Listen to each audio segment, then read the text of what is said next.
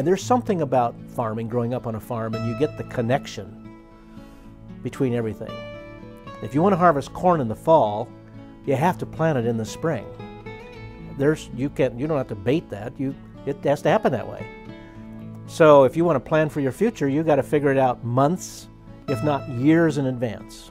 And I really encourage all young people that are trying to kind of establish themselves in their career to get outside of their job, to get engaged in the community, to practice leading people. That's why I'm always very interested if a student or a young person comes along and wants to talk about something. I stop everything and just do what I can to help advance the cause and encourage people, because sometimes that's all they need. You spend 2 minutes with them and they can spend the next 20 years working on it, and because that's what happened to me.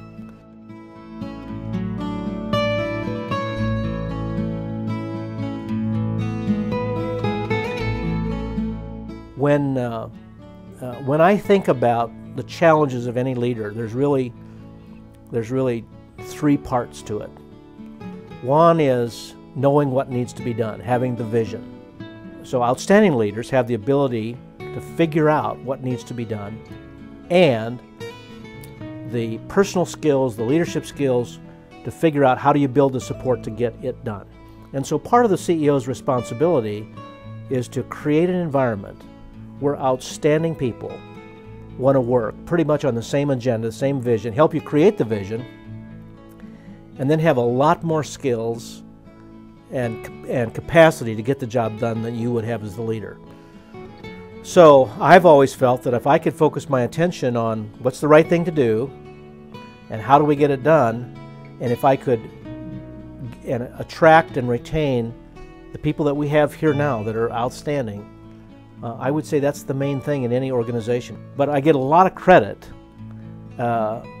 just because of the job I'm in. But it has to be very clear to everybody that the credit goes to hundreds and hundreds of people in all occupations throughout this organization, to small groups of people that have created things, to leaders that have done things that are unusual, to clinicians, to doctors, to board members that have volunteered countless thousands of hours, volunteers that, I mean,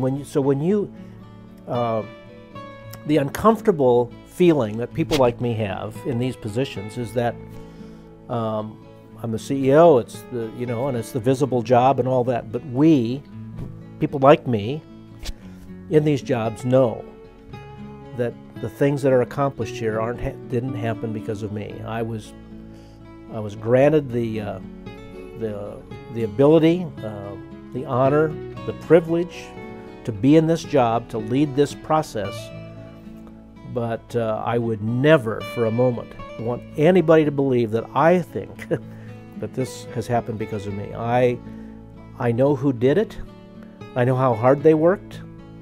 A lot of unsung heroes out there, and that's why Heartland will continue to be very strong, because I know how we've got so many people throughout this organization that are so dedicated and so smart, so talented. That's why I have very little concern about our future.